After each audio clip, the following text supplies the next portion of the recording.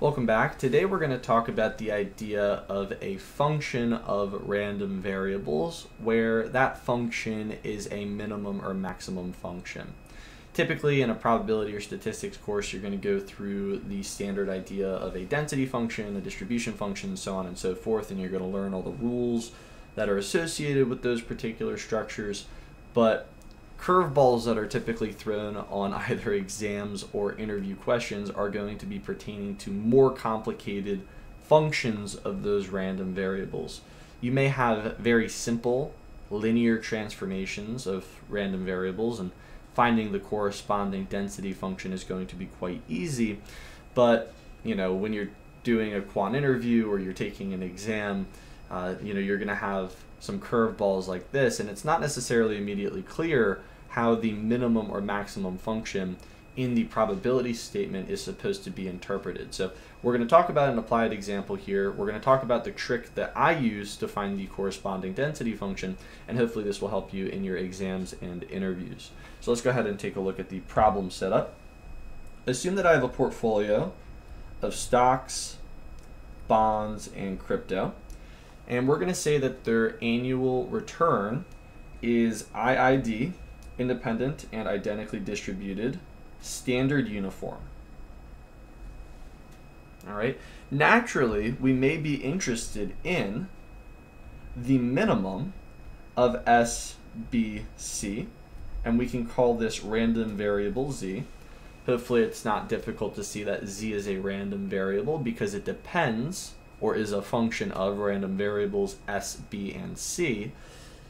We are interested in this quantity naturally, right? Because we want to know something about the least return of an asset in our portfolio. So we can ask questions like, what is the probability that Z is less than or equal to 0? That the smallest return in this portfolio is going to be negative, right? We can ask questions like that. Of course, this is a standard uniform distribution here, so that doesn't really apply.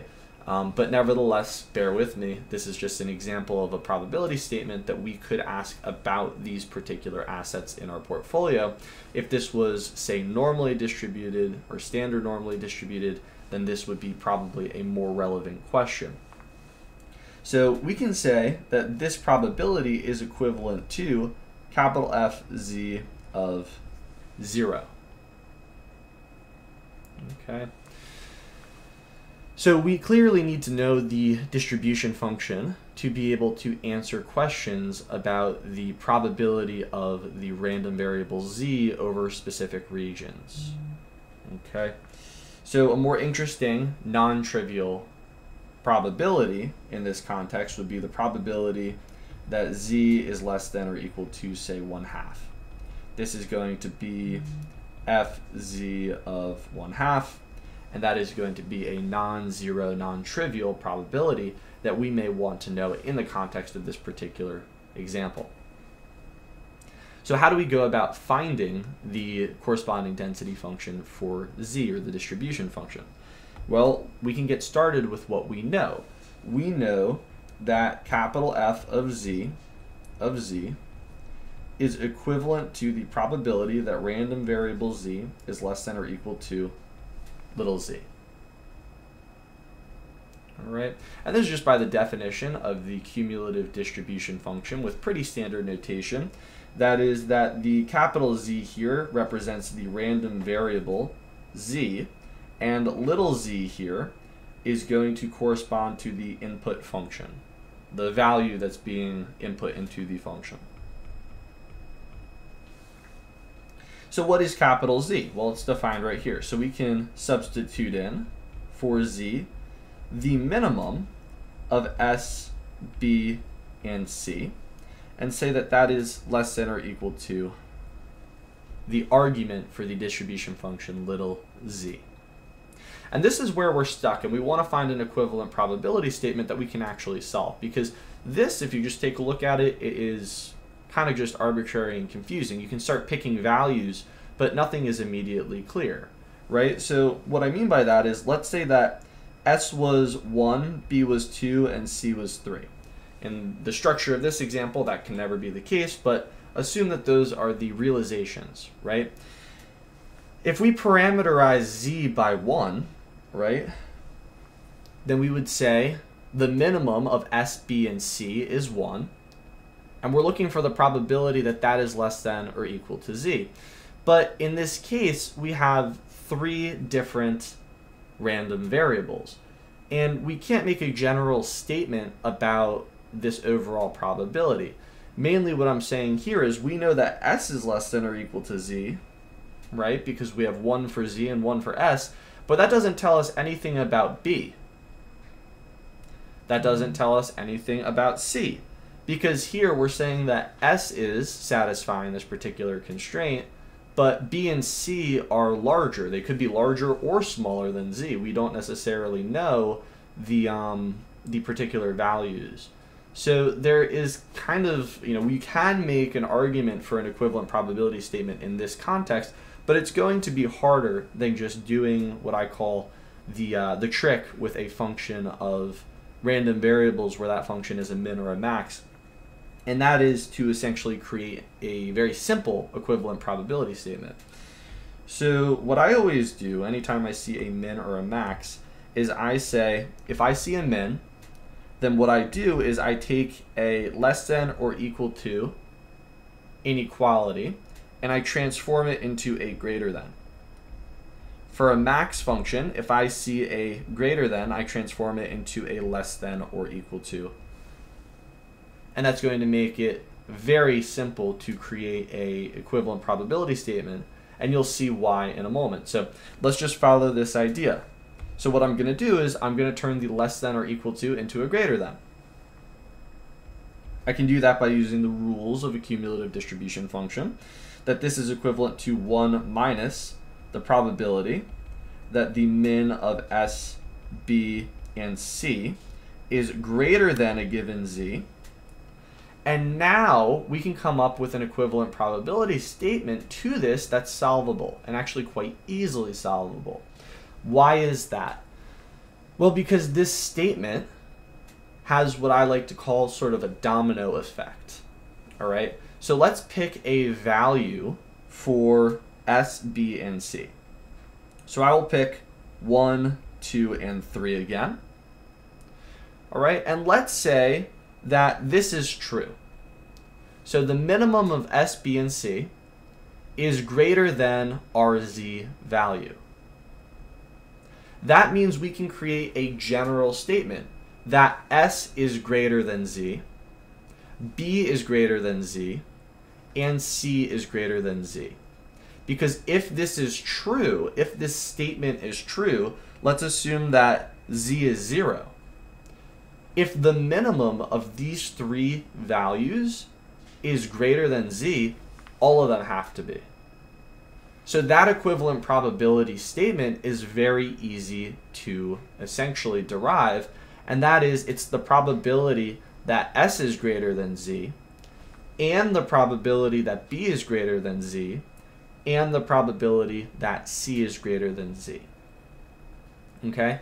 So in this less than or equal to space, the equivalent probability statement is much more difficult to see directly, right? Because we don't have that necessarily domino style effect, right?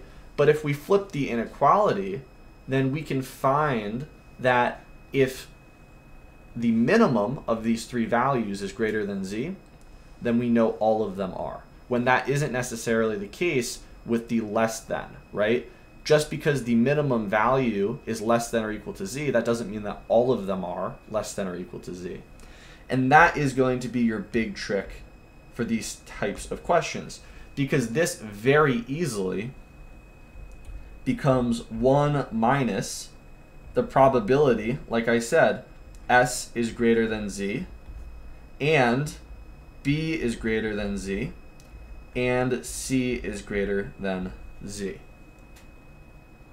What do we know about our random variables? They are all independent and identically distributed. So we can say by independence, this implies that the probability of S greater than Z b greater than z, and c greater than z is equivalent to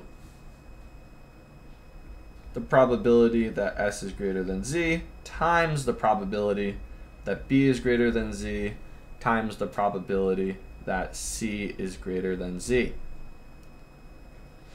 So if this is the case, and I'm just going to go ahead and copy this so I don't have to rewrite it, throw this here, then we have 1 minus this product of probabilities. What is the probability that s is greater than z? Well, we know that s, b, and c are IID, standard uniform, which means their density function is fu of x, which is equal to 1 over the support,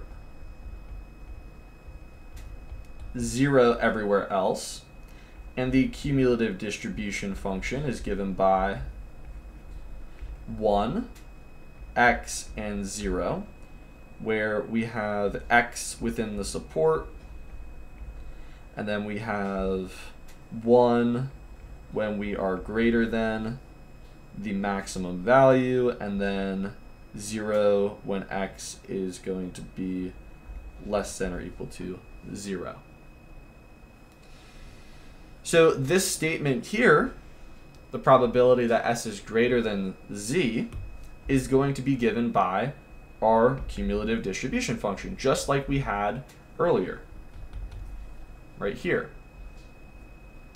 So we know that fu of x is equal to the probability that u is less than or equal to little x, which is equal to 1 minus the probability that u is greater than x. Okay, so if this is the case, then over the support, we have that this implies if we sub in x, x is equal to 1 minus the probability that u is greater than x.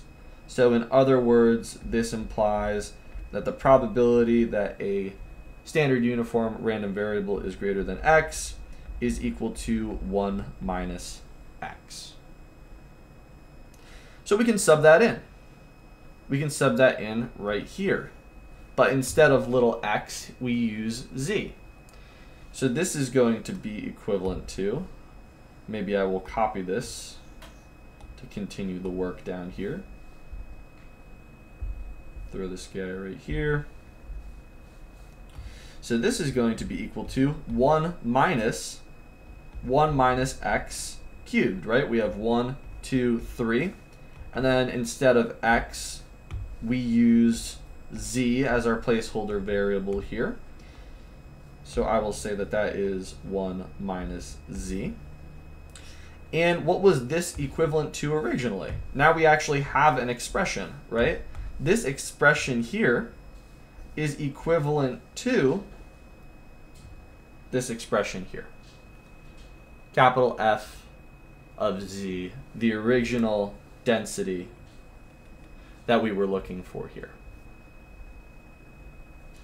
So we know that capital Fz of little z is equal to 1 minus z cubed.